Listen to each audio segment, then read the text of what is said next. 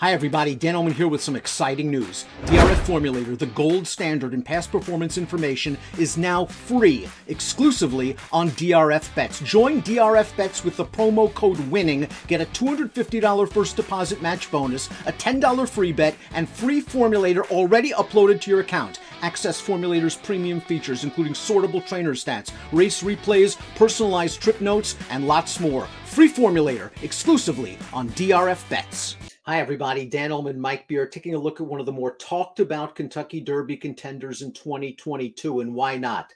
Taiba has run twice. He's earned triple-digit Beyer speed figures in both of those races. From a pure talent standpoint, he might be the most naturally talented horse in the race, but it's the experience, or lack thereof, that could work against him. Still, let's watch his last race, the Santa Anita Derby. This is only his second lifetime start.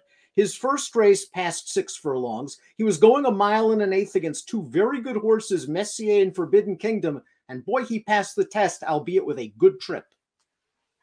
It was a good trip, but listen, he sat relatively close to a pretty solid pace here. That was a good horse that was in front of him there in Messier, and he just comes and closes that horse down right at the end of the race there, Dan. Another fast figure for this horse, as you mentioned, is 2 for 2 lifetime.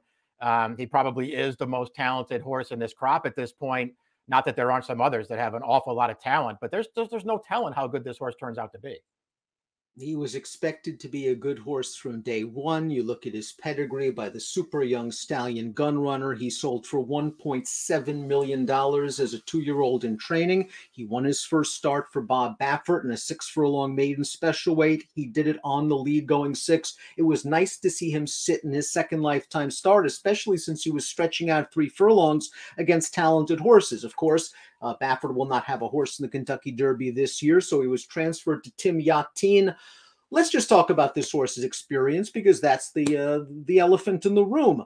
Can he do it in only his 3rd lifetime start, Mike? It is a huge ask. We've seen other inexperienced, talented horses try it. They couldn't. Heck, even Justify, who didn't run as a 2-year-old and broke the curse of Apollo, had more experience than Taiba.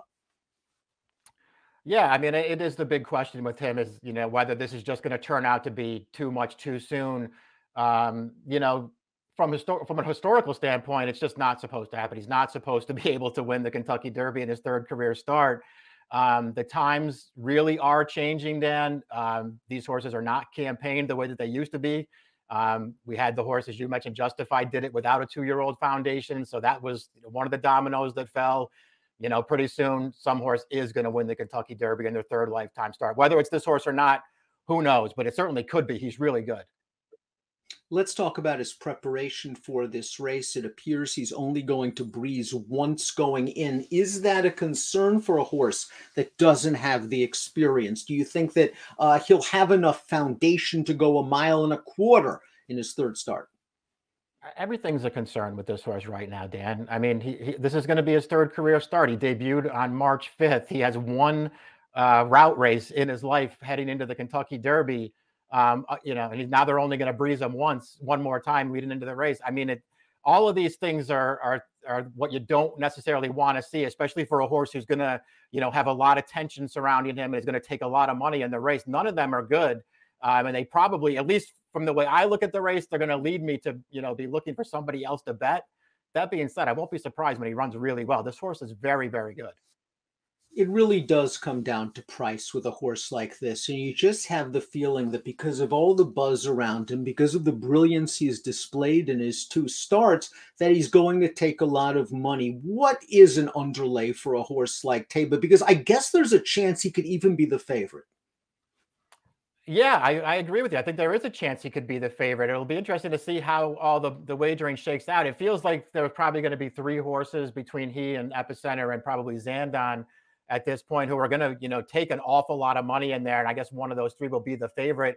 I just feel like, he just has to be 1st, 2nd, or 3rd choice in the race. And, any one of those prices, whatever that the number settles at, it's probably too short for me. I'll be looking for somebody else. But boy, he's the kind of horse that you really want to see what he does, because based on his first 2 starts, he could be anything. A quick aside from Taiba, and this is going to pretty much relate to all of the Kentucky Derby contenders we'll be discussing over the next week, is pedigree. Do you think pedigree is a little bit overblown in a race like the Kentucky Derby? Many of these horses have already succeeded at 1.125 miles. Do you think there is the huge difference, 1.125 miles, 1.25 miles? For Taiba, it might be so because he's so inexperienced. Yeah, definitely. I would worry more about the inexperience than the distance. I mean, I do think it's something that you have to consider. They're not all going to be at their best or even close to their best going 1.25 miles for the first time. Some of them just aren't going to want to go the distance. You don't really know who those horses are, though, until they run it, Dan. And it's not just based on the pedigree that you see on paper. We looked at the Santa Anita Derby. There was a solid pace on, and while Taiba was sitting off of it, he was also sitting close to it. There is the likelihood of a fast pace in the Kentucky Derby. Your thoughts on how he could handle that situation going 1.25 miles? He likes to be close to the pace, and again, at a short price, you hate to handicap this way, but I guess there's always a chance he ends up in behind for the first time in his life, getting dirt in his face, and he may not like it. Yeah, in a big field, it's going to be almost impossible for him to avoid that unless they're just on a dead send, which I guess is possible too. I don't know, Dan. When I look at this horse run, as far as his running style goes, I mean, he's obviously plenty fast.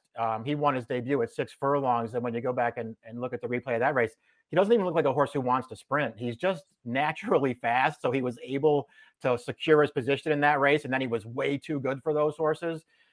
He was very comfortable without the lead in the Santa Anita Derby when he won that race. I know he was close, but he wasn't right up on a fast pace. He was able to sit off of it. He looked like he was moving very comfortably off the turn, and he still had plenty left at the tank at the finish.